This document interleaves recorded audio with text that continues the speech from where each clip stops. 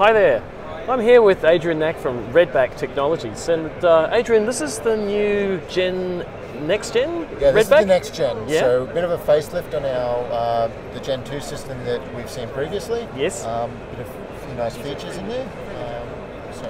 Cool. What are some of the changes? So a lot of the changes that we've done is to improve the install experience for our installers. Yep. That's the most important thing from their point of view. So it's a bit neater in the wiring system here. We've got, as usual, our connections for the AC. Love them. But Yep. also fully integrated DC isolator this time. Yes. And some improved safety requirements just to make sure that it's 100% in alignment with the new AS5033 So standards. Amendment 1. Yeah. Amendment 1. Yep. And obviously ready for the update for Amendment 2 next year. So finally we can say this is compliant. We don't need to have an external DC isolator. Absolutely. Woohoo! Absolutely. That's great. That's going to be very good for all of those installers out there. Yep. And make life easy for the inspectors as well. Yeah, cool. Anything changed down below? Yeah, absolutely. We're going to a 14 kilowatt hour battery cabinet, Wow. utilizing Pylontech's new 3.5 kilowatt hour battery.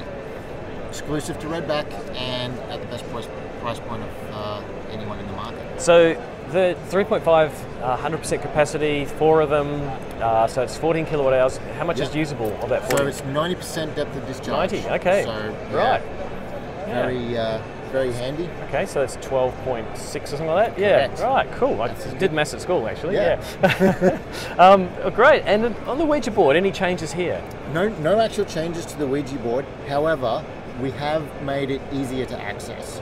So when installers are doing the installation, if they need to access to change connections over, which they shouldn't need to do in this new design, you can actually get to it now. Well, you made me happy already, because actually getting to that little SD slot was a bit of a pain. So this is really nice to have a better access in there. Yeah, we've been listening to installers, and you can even just slot him out now without having to unscrew a whole lot of things. Cool.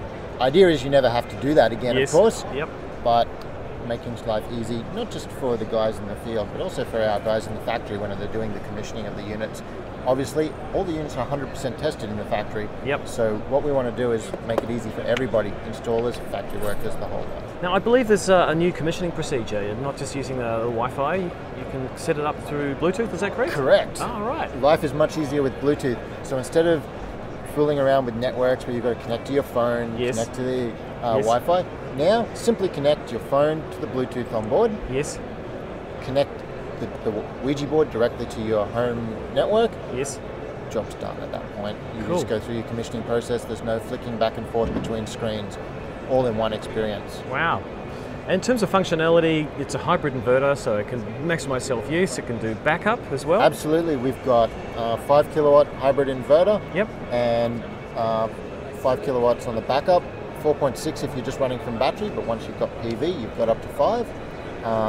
All pre-wired into the box, including the breaker. The idea is that you take the breaker out to a subboard and do your backup circuits in the subboard. Gotcha. Yeah. Make sure they're obviously terminated correctly and have the right breakers on lighting, fridges, TVs, that sort of thing. Now, I hear a lot of buzz about virtual power plants. Is that something Redback do as well? Absolutely, we do. So, virtual power plant is part of our cloud technology. Ouija places all of the data from your inverter and the batteries up into the cloud, and we can optimize based on events. So, if a network says we need 20 kilowatts or 50 kilowatts of power, we can nominate 10 inverters and they can all contribute to that power plant working together. Wow. All through the cloud technology. That's amazing. Yeah, I see that's the future for hybrid inverters, is to be part of the cloud. Absolutely. You're right up there. Everybody's been talking about it at this conference. A lot of the talks yesterday were on virtual power plants, embedded networks, that energy trading side of things. Great, cool. Well, thanks very much, Adrian. Yeah, it's great to talk to you. Yeah, likewise. Okay, see ya. Cheers, guys.